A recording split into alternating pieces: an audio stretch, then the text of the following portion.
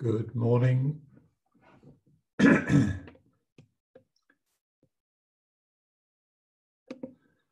good to be with you this morning for morning prayer. It's Tuesday, it's the 26th of May, and so let's begin with our prayers.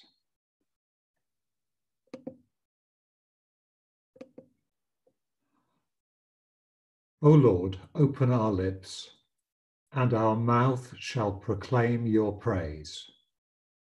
Send your Holy Spirit upon us, and clothe us with power from on high.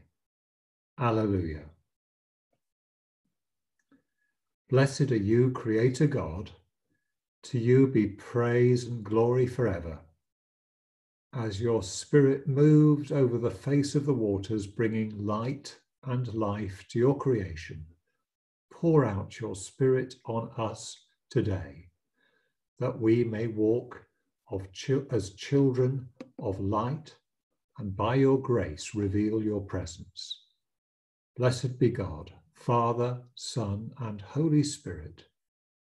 Blessed be God forever.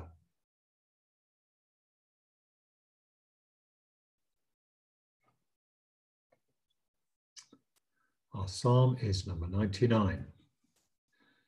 The Lord is King. Let the peoples tremble. He is enthroned above the cherubim. Let the earth shake. The Lord is great in Zion and high above all peoples. Let them praise your name, which is great and awesome.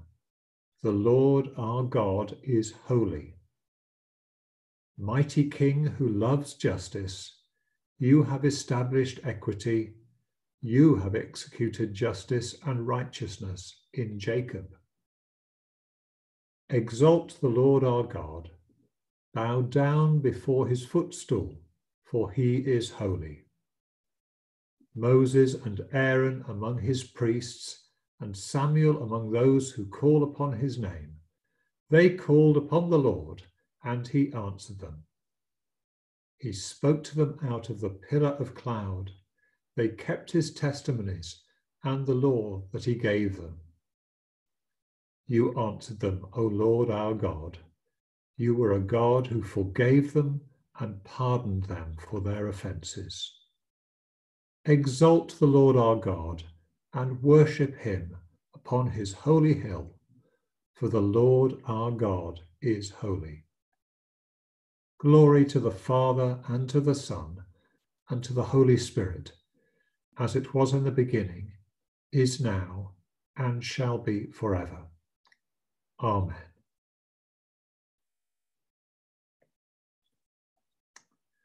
Lord God, mighty King, you love justice and establish equity. May we love justice more than gain, and mercy more than power, through Jesus Christ our Lord. Amen. Continuing our readings in Numbers, chapter 22, and reading from verse 36.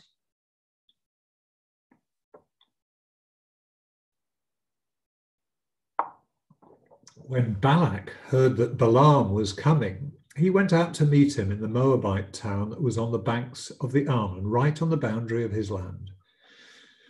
Balak said to Balaam, "Didn't I send an urgent message for help?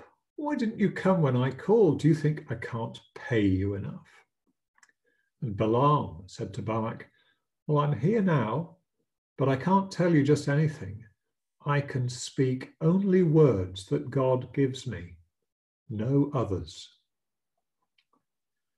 Balaam then accompanied Balak to Kiriath-Huzoth street town. Balak slaughtered cattle and sheep for sacrifices and presented them to Balaam and the nobles who were with him. At daybreak, Balak took Balaam up to Bamoth Baal, the heights of Baal, so that he could get a good view of some of the people. Balaam said, "Build me 7 altars here, and then prepare 7 bulls and 7 rams." And Balak did it. Then Balaam and Balak sacrificed a bull and a ram on each of the altars. Balaam instructed Balak, stand, watch here beside me, the whole burnt offering, while I go off and by myself. Maybe God will come and meet with me. Whatever he shows or tells me, I'll report to you. Then he went off by himself. And God did meet with Balaam. Balaam said, I've set up 7 altars and offered a bull and a ram on each altar. Then God gave Balaam a message. Return to Balak and give him this message. And he went back and found him stationed beside his whole burnt offering, and with him all the nobles of Moab. Then Balaam spoke his message oracle. Balak led me here from Aram, the king of Moab, all the way from the eastern mountains. Go curse Jacob for me, go damn Israel. How can I curse whom God has not cursed? How can I damn whom God has not damned? From rock pinnacles I see them, from hilltops I survey them. Look, a people camping off by themselves, thinking themselves outsiders among nations. But who could ever count the dust of Jacob or take a census of cloud of dust Israel? I want to die like these right living people. I want an end just like theirs. And Balak said to Balaam, what's this? I brought you here to curse my enemies, and all you've done is bless them. Balaam answered, don't I have to be careful to say what God gives me to say?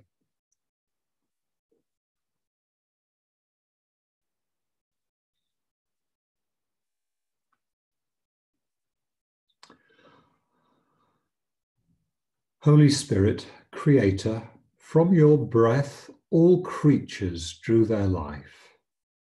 Holy Spirit, come. Holy Spirit, Christ promised you would always be with us and in us. Holy Spirit, come. Holy Spirit, Comforter, you bring us to birth as God's children. Holy Spirit, come. Holy Spirit, you make us a living sign of God's presence. Holy Spirit, come. Amen. And now from the Gospel of Luke, reading from chapter 8 and verse 1. Jesus continued according to plan, travelled to town after town, village after village, preaching God's kingdom, spreading the message. The 12 were with him. There were also some women in their company who'd been healed of various evil afflictions and illnesses. Mary, the one called Magdalene, from whom 7 demons had gone out. Joanna, wife of Chuza, Herod's manager, and Susanna, along with many others who used their considerable means to provide for the company. As they went from town to town, a lot of people joined in and travelled along. He addressed them using this story. A farmer went out to sow his seed. Some of it fell on the road. It was tramped down and the birds ate it. Other seed fell in the gravel. It sprouted but withered because it didn't have good roots. Other seed fell in the weeds, and the weeds grew with it and strangled it. Other seed fell in rich earth and produced a bumper crop. Are you listening to this? Really listening? His disciples asked, why did you tell this story?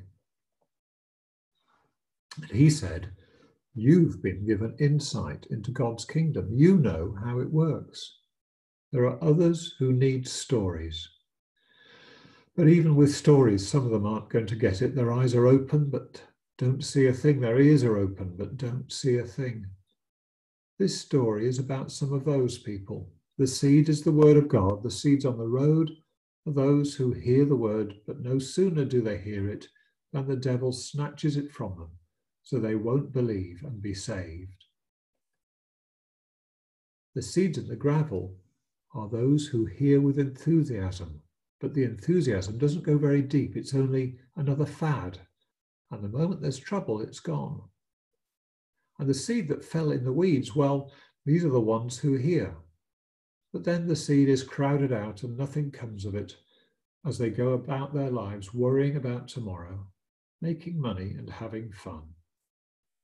But the seed in the good earth, these are the good hearts who seize the word and hold on no matter what, sticking with it until there's a harvest.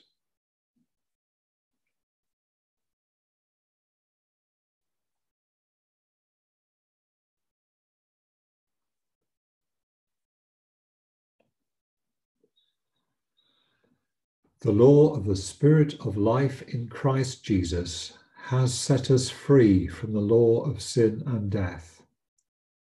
All who are led by the Spirit of God are children of God, for we have received the Spirit that enables us to cry, Abba, Father. The Spirit himself bears witness that we are children of God, and if God's children, then heirs of God. If heirs of God, then fellow heirs with Christ, since we suffer with him now, that we may be glorified with him. These sufferings that we now endure are not worth comparing to the glory that shall be revealed, for the creation waits with eager longing for the revealing of the children of God.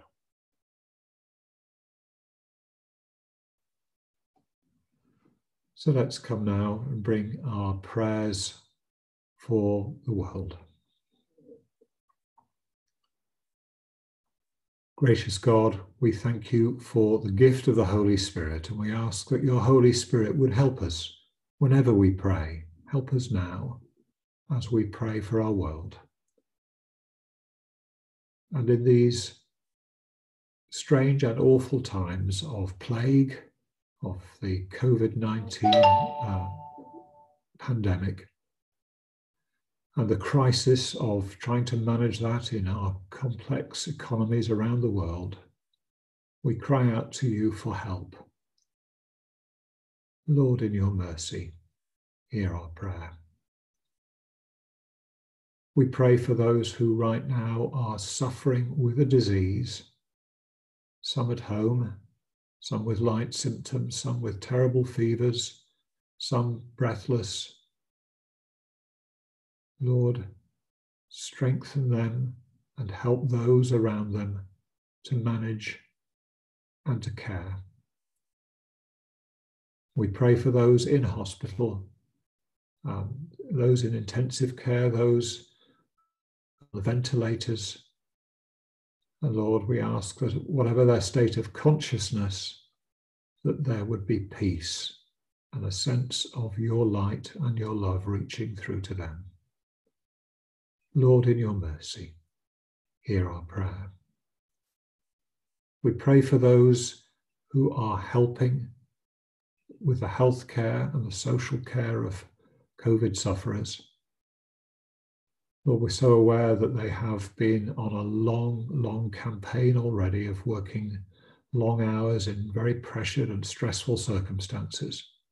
And we ask for your strength and your help to them to be very real, a courage and a conviction from within them. And we ask that your Holy Spirit would bring that.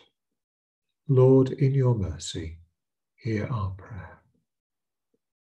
And we bring before you those who are planning our response, and across the world the response to the public health crisis.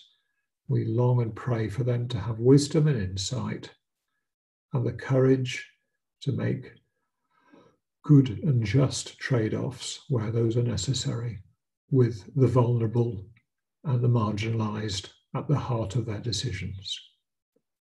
We pray for ways forward that are wise and well managed. Lord, in your mercy, hear our prayer. We pray for those in self-isolation at home.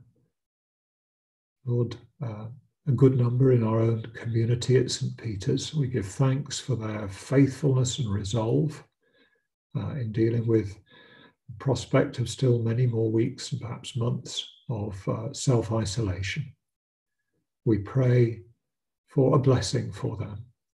We pray that the time that they've got within the narrow walls of their homes would be time in your presence, time when they're feeling supported and loved by their church, by their families, by their friends, and that their needs would be met.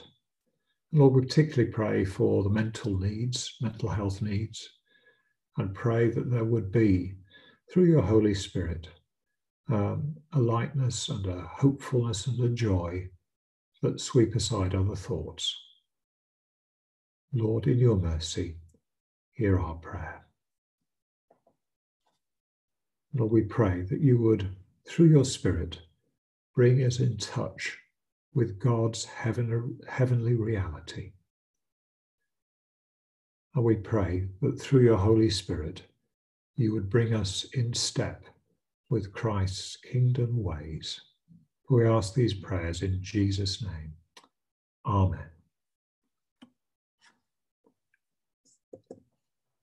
Almighty God, whose servant Augustine was sent as the apostle of the English people, grant that as he laboured in the Spirit to preach Christ's gospel in this land, so all who hear the good news may strive to make your truth known in all the world, through Jesus Christ our Lord.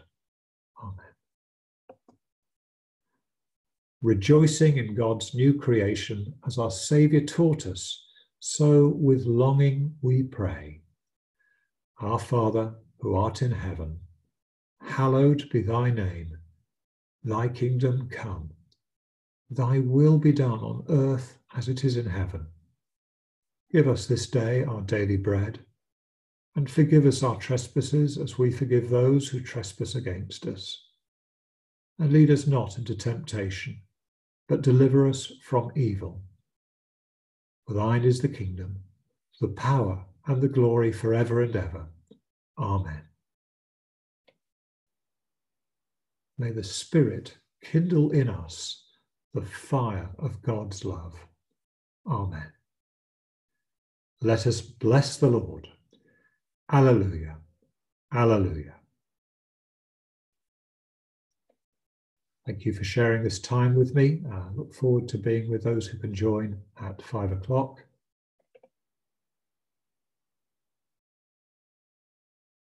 There's raising of hands going on. I will just see if I can do anything about that. No, I think the raisings of hands are holy hands. So praise God. Have a good day, everyone.